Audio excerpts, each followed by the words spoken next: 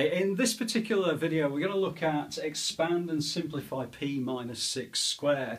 Well, all we mean by that is p minus 6 squared is exactly the same as saying p minus 6 times p minus 6.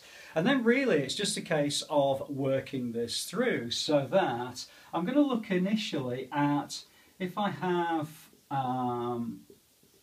this. So I'm just going to look initially at multiply through by p. So I'm going to ignore the minus 6 part of it. So p times p is going to be p squared, and then p times minus 6 is going to be minus 6p. Okay, so that really takes care of the first part where I've multiplied through by p. Now I need to multiply through by minus 6. So if I do that, I've got minus 6 times p is going to be minus 6p.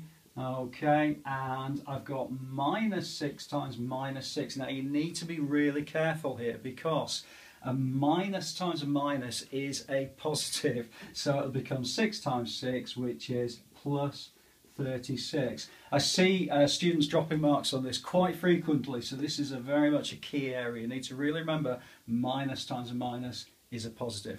Okay, then it's just a case of tidying everything up really. So I'm going to gather in the like terms, as it's called. So I've got p squared, which stands on its own, and then I've got minus 6p minus 6p.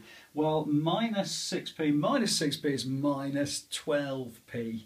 Okay, that'll go like that, and then I've got plus 36 at the end. And that would be the answer to this particular question. I hope that's been useful for you. Please do add a comment below. Have a look at the rest of the playlist, and there are a number of other examples on it. I look forward to seeing you inside the next video.